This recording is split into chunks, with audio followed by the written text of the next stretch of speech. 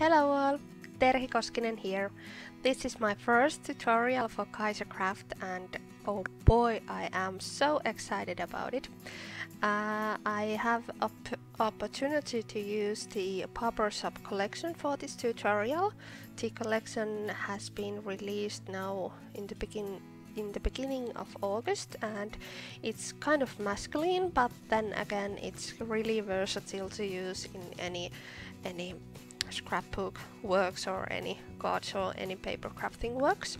So I chose to start with inks. I have the Island ink and Petal Pink ink here, and I'm adding them to this glossy paper.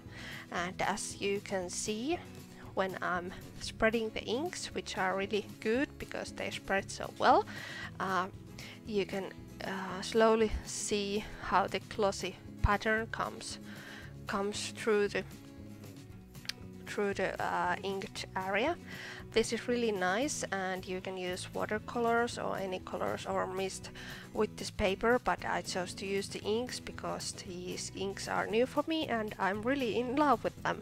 So I'm using this colored piece of the glossy paper as a normal patterned paper on my work. I chose these patterned papers by them color and pattern. All the papers are from the Pauper Shop collection pack. I'm scrapbooking a picture of me and my puppy. We are having a little moment on the picture, so I wanted to choose some really matching colors. And this collection is quite perfect for it. I'm also using the clear stickers, and I'm just adding the sticker to one of the patterned papers, and then adding some other papers behind it to kind of get it to pop up. The background is quite simple. I just used the same ink pads I use for the glossy paper.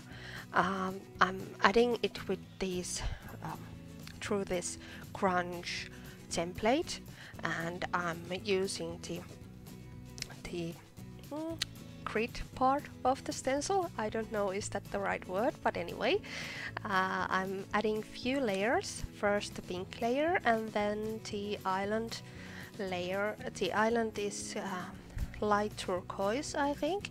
I really love it, and I'm using this grid pattern because it's really simple and easy to see, easy to watch, so I want to use that.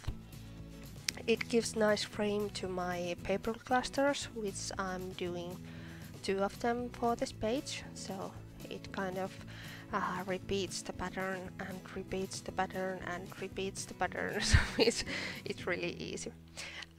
Then I thought about these nice letters, which are also of course from Kaisercraft, because I wanted to use the black ink, but I wasn't sure how to use the black ink. I want something black because I have something black in the picture, and I always want to use some kind of contrast to my pages. So I did the word unique, and then I repeat the word on the background. You can't see the whole word in my on the result of the layout, but you can see some U's and G's and E's, so you can really guess that the word is unique.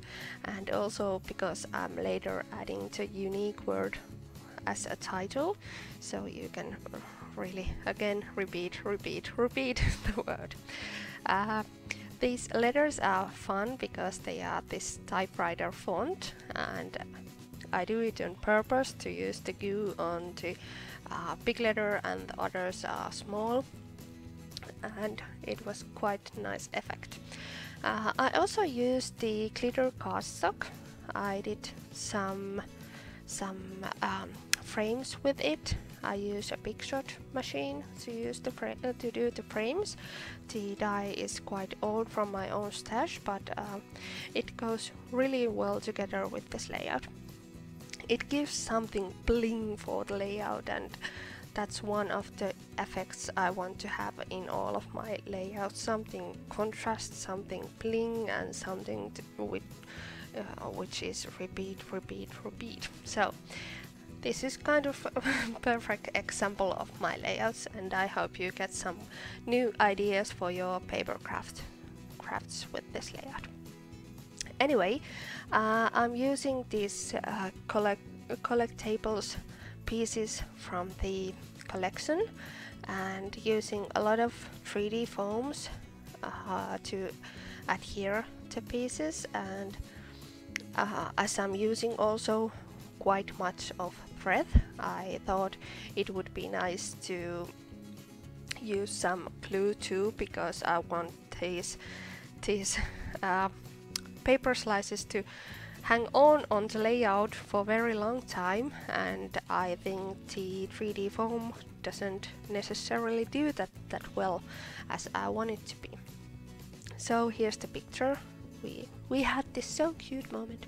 Anyway, I'm finishing the layout by adding some sparklets here and there, just to add a little bit more of that bling effect I like. And then I will use some Kaiser mist to add some mist drops here and there. The mist drops are important for me because those little splatters here and there makes the arty look. It makes it even more unique than it's now.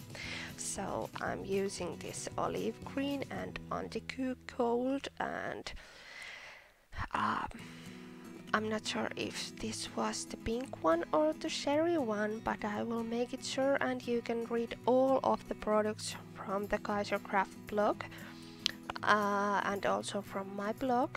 So if you're interested, they are all there.